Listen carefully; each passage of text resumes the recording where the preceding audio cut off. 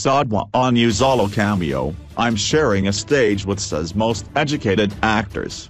Zodwa Wabantu spent some time rubbing shoulders with cast of Uzalo ahead of her cameo on the drama series, which got her thinking about the importance of believing in your dreams. The entertainer and dancer revealed to She's Alive that she was invited by the show's producers to make an appearance on the show.